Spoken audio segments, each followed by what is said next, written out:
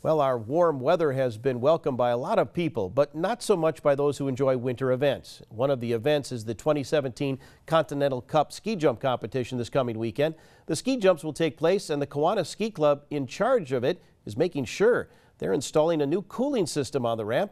TV6's Iron Mountain Kingsford Bureau reporter Monique Lopez tells us about the new installation. It's one of the biggest events the city hosts annually. But this year, one of the world's largest ski jump competitions was threatened by recent weather. The Kiwanis Ski Club manning the hill wasn't going down without a fight and joined forces with the local heating and air conditioning company. With less than a week's notice, that company came up with a plan: geothermal refrigeration. The track is actually ice. It gets snowed, but then it gets water on top of that.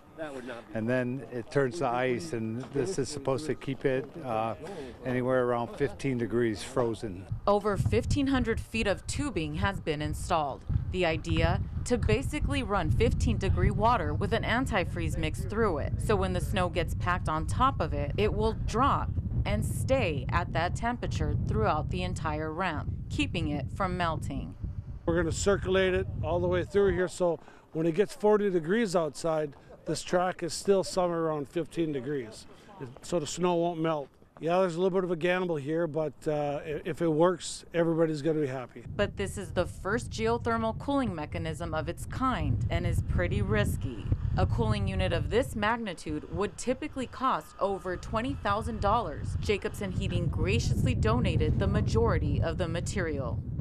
They donate so much of their own time, I mean hundreds of hours, to put this off for the community, and they asked us to help out, and why not? I'm from here, and I've been going to this tournament since I was a little kid, so I want to see it succeed, so we're happy to help out.